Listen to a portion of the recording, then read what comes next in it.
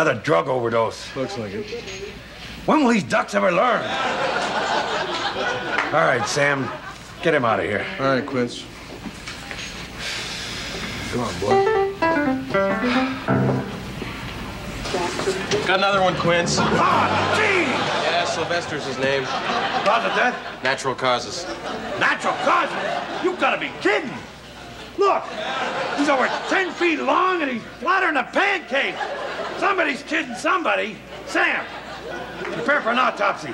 Oh, Quince, it's all in the report. Leave it alone, huh? Well, look, I don't buy that report. I got a hunch there's more to this case than meets the eye, and I'm gonna prove it. Scalp him. Thanks, Sam. Just as I thought. Extreme compression on the tissue and on the bone structure. He was run over by a bulldozer. I guess that's it. Ah, not quite, Sam. Still doesn't explain everything.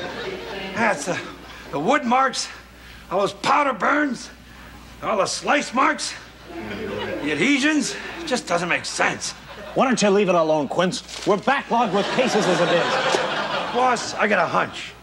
A hunch that cat did not die by the weight of that bulldozer alone. And all I need's 24 hours to prove my point. And if you're gonna sit back on your duff, I'm gonna go out and do it myself. All right, Quince. You got your 24 hours, but that's it. Boss, I could kiss you.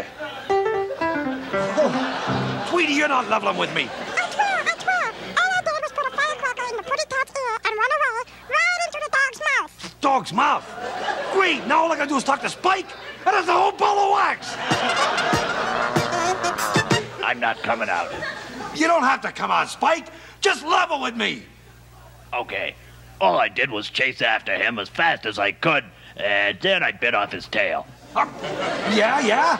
This, of course, tore the fur completely off his body, leaving him naked except for some stubble. Come on, Spike, it's gotta be more than that. No, that's all that happened, I swear it. Oh, then he ran over to the bread factory over there. Of course, the bread factory. Oh, Spike, I could kiss you. You got proof, Quincy? Let's hear it. Proof? I'll give you all the proof you need. Here's what happened. Now look, Sylvester was chasing Tweetie down the street. And he trapped him right at the bottom of a tree. And Tweetie went right up the tree. And Sylvester went right up after him. He got him out on a branch. He tiptoed out on the branch right after him. And then the branch let loose. Sylvester went straight down. And then the branch fell on top of his head.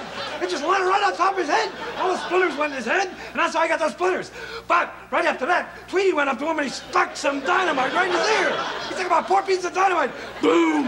He blew him into 27 pieces. So he had to be stitched up. But that didn't kill him yet either. And what happened after that was he started chasing Tweetie. And he chased Tweetie right into Spike's mouth. He ran in Spike's mouth. And Spike was in there. He was running inside of his mouth. He chased Tweetie right outside. And then Spike saw him. And he grabbed his tail with his teeth. He bit down like that. He started swinging him around and around and around. And they started fighting like that. You can see stars and a big cloud of dust. And now all of the fur came off of him. He lost all of his fur. Sylvester lost every bit of fur and he was bald. He was running around bald. But that didn't do him yet. So after that, Spike saw him. He chased him right down the street into a bread factory. He chased him into a bread factory. And then he went for him and he missed him. Sylvester jumped up and he landed on one of those conveyor belts. And it sliced him up like bread. 20 slices, just like that. 20 clean slices, and then it put cellophane over him. He came out looking like a loaf of bread. But that didn't kill him yet either. So then they put him on a delivery truck, and they delivered him. Where to? Right to Spike's house. They took him to Spike's house. Spike opened up the door, he went, ah. He saw Sylvester, started chasing him. He chased him all the way up to a cliff. And he went after him, and then Spike stopped. Sylvester kept going. He went out about 20 feet like this. He's running straight like that. He looks down. He sees he's up in midair. He's got about 900 feet to go. He goes straight down, lands on a highway. A steamroller's coming along, spreads right over him, and flies him out like a pancake. And that's what did him in. Except for one thing. I've seen cats go through a lot more than that in movies. And they're never killed. Young cats like Sylvester. Young? Sylvester was 97 years old.